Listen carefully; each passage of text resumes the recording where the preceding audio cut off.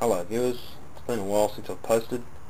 This is just going to be a quick whack together of a replication of something Crob 227 has been up to. Got the battery, we're using a UPS as an inverter. Taking the little batteries out of it and just hacked into the side there and got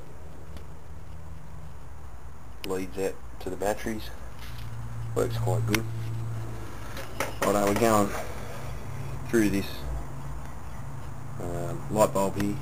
That is a current limiter, and we've got the bridge rectifier down here.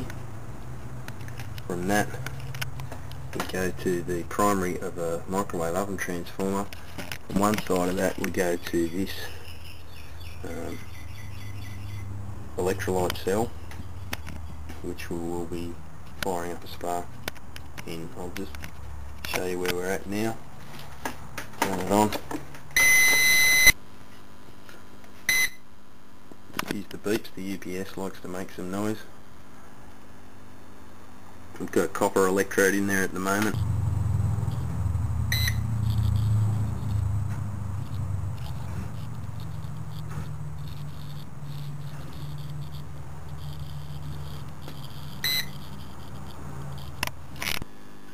Let's use this big lens for a close-up.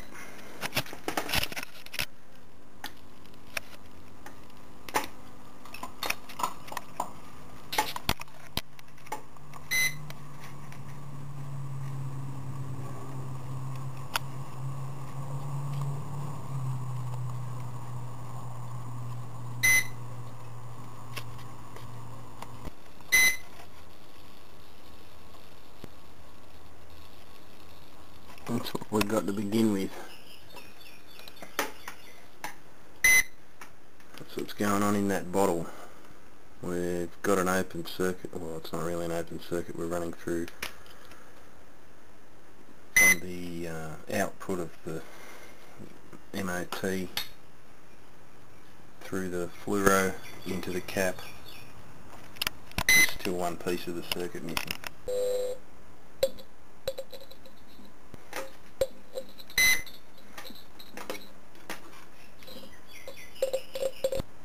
Let's try a bigger cap.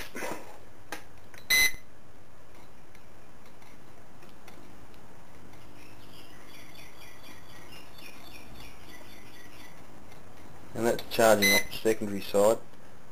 I've put a rectifier on there now. You can see what sort of potential we're storing. But it's only when we discharge through the primary spark cell that it will go up to the secondary's storage capacity, and in this way it feeds back on itself.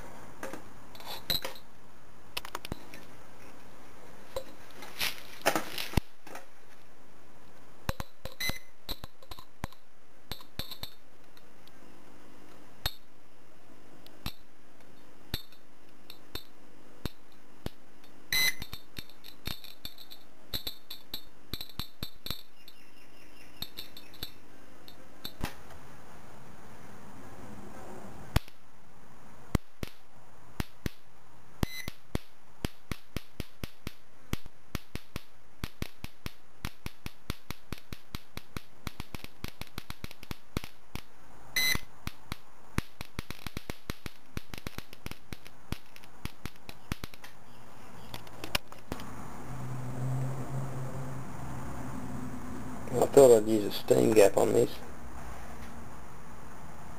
Put two TIG rods either side, one's cerium loaded, one's thorium loaded, and we're going to put steam in through that port there.